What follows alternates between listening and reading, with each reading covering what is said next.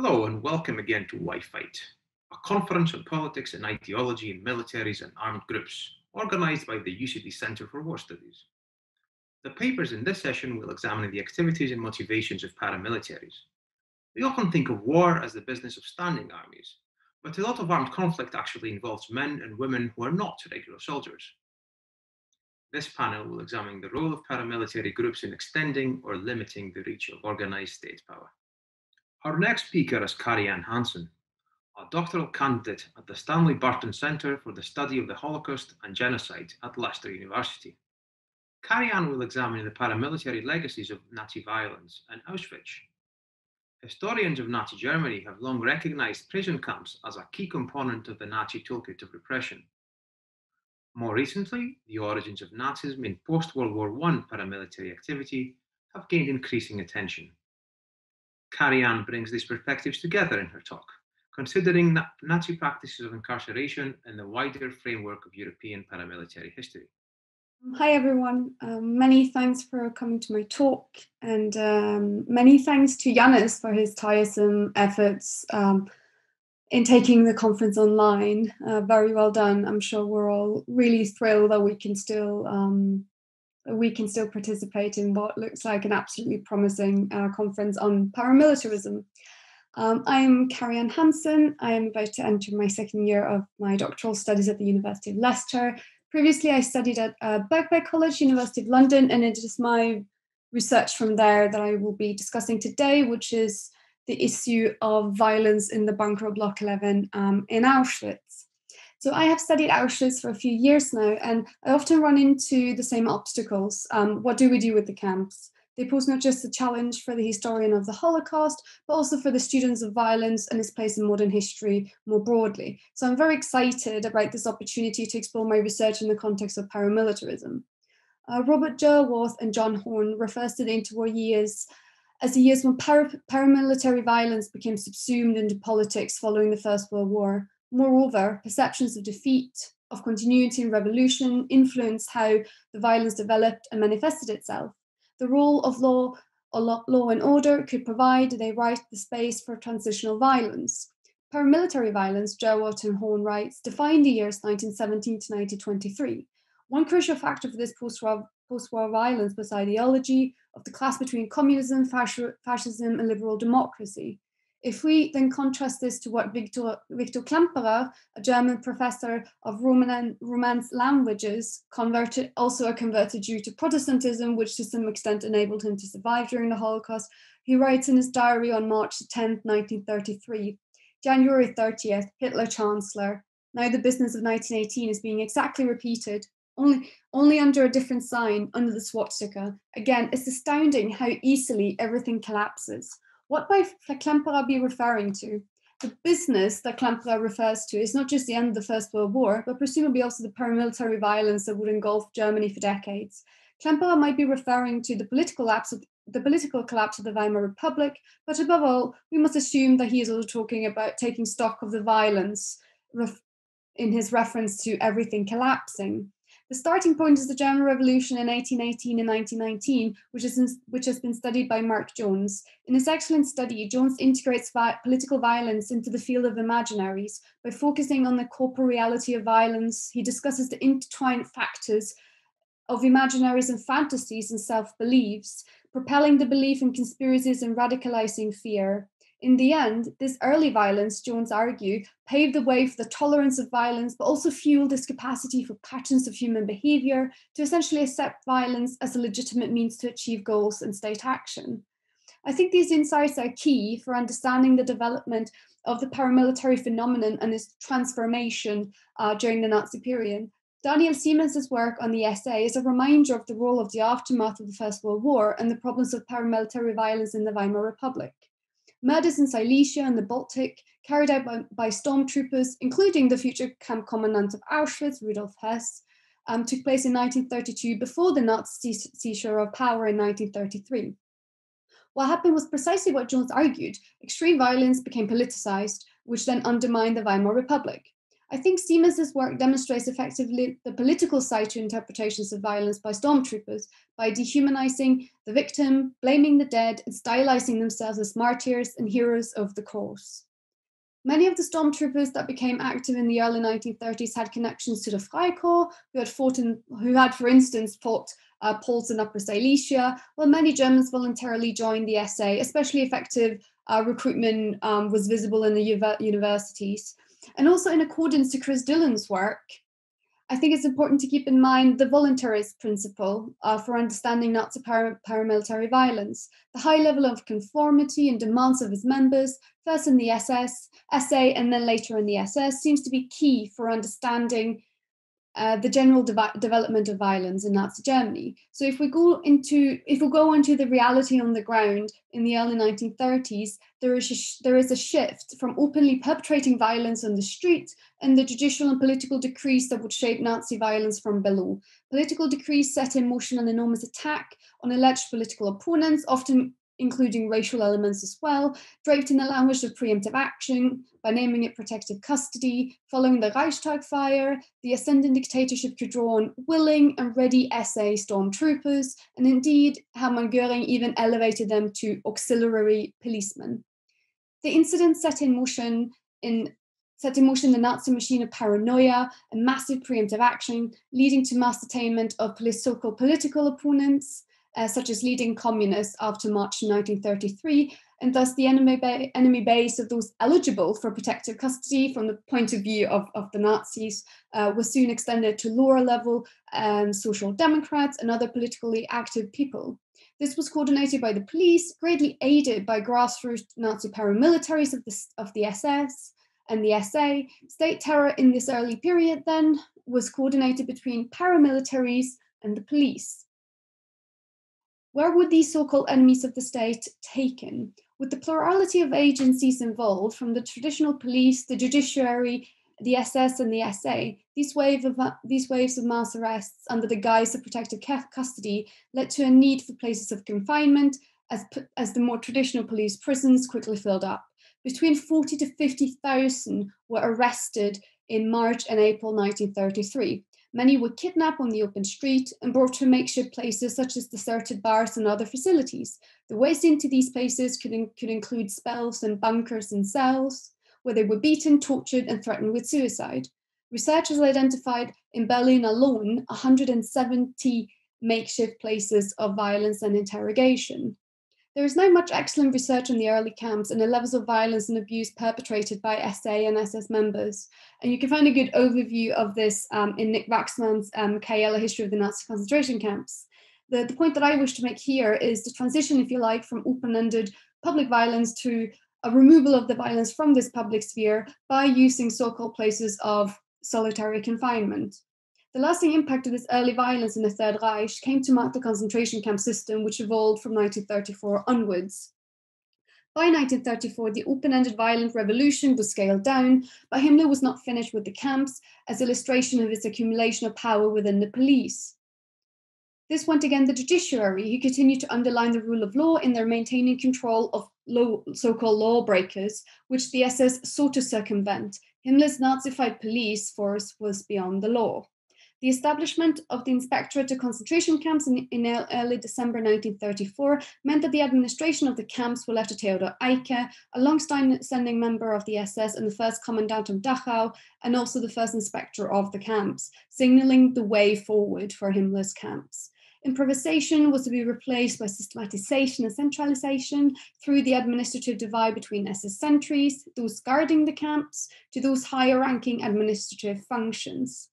Eicke's punishment catalogue comprised the stipulated punishment for prisoners in addition to service regulations for the SS sentries, allowing the use of firearms towards prisoners, fueling a bureaucracy of terror, which, as argued by Nick Waxman, was not designed to put an end to violence, but to streamline it. At the center of this stood the punishment catalogue, specifying different stages of solitary confinement. Another example of the intertwined institutions of the penal system and paramilitary violence in the Third Reich. I do not have the time to go into much detail, but the point I want to make is that the punishment catalogue officially solidified the space of the bunker in the camps. If we follow Chris Dillon's contention that the SS always attempted to cast itself as an official, respectable and decent organization, distancing itself from the SA, this in turn led to a strict regime of socializing into violence. You can also see the work by Karianne on this, and the inner discipline expected of the SS men. This did not mean to stop short of performing violence, it just meant that it was instrumentalized and it was supposed to be consensus driven within the acceptable boundaries set by ideology and the center of authority, Heinrich Himmler. I think that this is important in keeping in mind in discussing violence in the camps, the conception of the political soldier and the decency in murder. Especially important for keeping in mind is, as Chris Dillon contains, violence pervaded every sphere of life for these men and became a reflex response to any kind of social challenge. This is important to keep in mind as the concentration camps are usually associated with order, bureaucracy, routine violence, and degradation.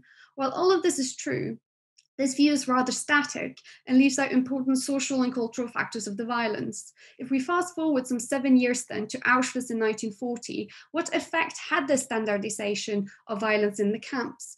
Toughness, masculinity and socialization into violence for the so-called Camp SS, a term developed by Karianne to denote the key players that drove the camp system forward. I will focus on these key players in Auschwitz without reducing them to biographical sketches. Of course, the thrust of my argument is rather that there are broader intersections of violence at play here, as members of all administrative sections in Auschwitz was operative in the bunker. This ranged from the camp commandant to the agencies responsible for punishments, roll call, and interrogation. The camp prison in Auschwitz was known as the Kommandanturarrest. It's also where the bunker that I'm referring to was located, in the basement, and it housed, I think it was up to 21 to 23 cells, just depending on how you count them. Throughout the camp's history, but especially from 1942 onwards, these cells were used to inflict extreme violence. It was also at this point in 1942 where the so-called quite infamous standing cells were constructed, which was aimed at inflicting extreme psychological pain and deprivation. Of course, the use of the bunker was extensive, and I cannot cover all of its functions here, but suffice it to say that the bunker was used to punish prisoners in accordance to the rules. This meant starving them to death, subjecting them to extreme methods of interrogation, but also as a holding space while awaiting decision making. Now, the point I want to make is that there are similar practices in the bunker in Auschwitz to that of the paramilitary violence of the early 1930s. The threat of suicide, for instance, and forcing selected prisoners to commit suicide, which is very visible in the documents that I've been working with. Rumors had it one prisoner ended up eating his own shoe. Another one was forced to eat salted herrings after interrogation, and on at least 2 occasions, whole blocks of prisoners were selected for starvation in the so-called dark cells as reprisals for escaped prisoners. Food deprivation especially was a common psychological weapon of the SS in Auschwitz. Both in the courtyard and in the loft of Block 11, prisoners were tied to a pole and hanged with their hands on their back. The extreme psychological violence inflicted in the bunker is something I explored in a chapter called The Everyday Life. I found in general that the level of SS presence was low. The bunker was staffed by prisoners, mirroring the general organization of the camp, where the SS were forced to, as the camps grew in scope and in demographics, tended to draw in more and more prisoners in the administrative running. Additionally, I found it curious as to why the Camp SS essentially needed a prison within the camp, but of course it connected to the means of separating prisoners from the prisoner population as a whole, to acting on dubious pretexts that warranted a demonstration of SS power, but it also reflected the reality of the situation in and around the Auschwitz camp. One of the most important findings from my thesis was that it appears that the camp administrations focused more on draconian reprisals as opposed to demonstrative public forms of domination, such as hanging. This is despite ritualistic and public displays of capital punishment by hanging emerged as an SS response in the camp system from 1942 onwards. But as a whole, I find that the Auschwitz Camp SS did not go for this option. Instead, they used other means such as gassing, confinement to the bunker, and other forms of murder. This might be because the SS risked losing some control by staging public displays of power and thus opening up for public displays of prisoners' defiance, which did happen on multiple occasions in Auschwitz, starting in July 1943. In this way, the SS tried to construct a spectacle for prisoners, for all the prisoner society to witness, a practice traditionally viewed as dishonorable. On the other hand, the incident reveals what Elisa Mailander-Koslow refers to as the SS's inability to control the perception on behalf of prisoner society. So this is interesting. Was this a calculated strategy of the SS to not stage public hangings? Did their view of their inability to control the population, control the prisoner population diminish so swiftly? Or could it also be that they simply preferred other forms of violence and killing? It is likely that the communication from the center and from Himmler influenced the camp SS, who received reprimands and warnings as early as 1941 of curbing all the escapes from the camps. Thus, escape signaled an important negative failure on behalf of the camp SS, linking the center and Himmler to the camp proper by bureaucratic routines, as Himmler was in theory the only one to sanction capital punishment in the camps. Nevertheless, the camp SS did not shy away from murder, and an important thing to keep in mind is that executions by firearms had been taking place in the camps since 1940 by means of directives of the Center and RSHA, the Reich Security Main Office. Bringing in civilians to be killed in gravel pits in the immediate vicinity of the camp was happening as early as 1940, and this was also the way of killing selected Soviet prisoners of war. So it could be that given the Auschwitz camp SS now appointed its own firing squad to carry out these executions, perhaps saw it fit to take matters into their own hands, and not least to engage in violence that might be viewed as more functional or even more honorable or just. In fall 1941, the camp SS set up a wall in a courtyard between Block 10 and 11, and which was known as the Wall of Death, which between 1941 and fall 1943 was used at the main site of executions. This was also the designated place for staging capital punishment in the camp. The routine connected to this way of killing aimed at dehumanizing, pacifying, and humiliating those selected for death. They were almost led through the bunker, often having spent weeks or months there, stripped naked in the washroom where some murders were carried out too, and then to the courtyard marked with numbers for easy identification later, surrounded by SS men and the firing squad. This was in many ways one of the few spaces that the SS was in complete control. They had control of the audience, of the spectacle. It should also be noted that this did not create a distance, because the victims were shot in the neck at close range, often by the non-commissioned report leader Gerard Pawicz, who became a seasoned executioner in the camp. The killing is very intimate, as Pawicz, and I quote, would hold a rifle a few centimeters from the prisoners' necks. This was an intimate form of killing at least 1,000 prisoners who were registered in the bunker for various reasons, the majority being killed between January 1943 and August 1943. 4,500 were killed so due to summary court convictions, which then worked independently of the Auschwitz camp administration. This way of killing was swift compared to hanging. It allowed the SS full control of the corpse and the spectacle itself. It was swift too and required minimal manpower. If we look back at the regulations, SS were allowed to shoot prisoners if they were attacking or disobeying orders. It could perhaps also be that the use of firearms, which connects to paramilitary practices, where firearms in the SS too was a matter of military training and thus capacity for violence. Many SS received firearms training where all layers of camp staff carried different types of firearms in the camps. I am not able to verify whether this was the case in Auschwitz. But as Christopher Dillon writes, carrying firearms was an assertion of status. These killings were viewed different from the SS becomes plausible when looking at Nick Waxman's work, who argues that the camp SS preferred gas for bigger operations of mass murder. In this way, perhaps killing by firearms underlined the extrajudicial character of the killings, a long-standing tradition in the military, and creating the image of soldiering and producing masculinity, as argued by Elisa Mailander-Koslow, as opposed to ideological mass murder by gas, which is not to suggest that any of the SS men in Auschwitz opposed the gassings in principle, but this is a different topic. There is, of course, much more to be said, but for now, I hope to have provided some background as to why we might start to consider or reconsider some new context for understanding the different modes of killing in Auschwitz, and not least to demonstrate that the camps were not closed-off universes, but institutions that were defined by the long-standing tradition of paramilitary violence, which it seems to be were reshaped in the camps and embodied the extrajudicial character of Nazi Germany. Here, the SS stylizing themselves as fighting soldiers, indulging in deadly military fantasies far away from the military battlefield of war. In the end, they always remained close to murder. Thank you.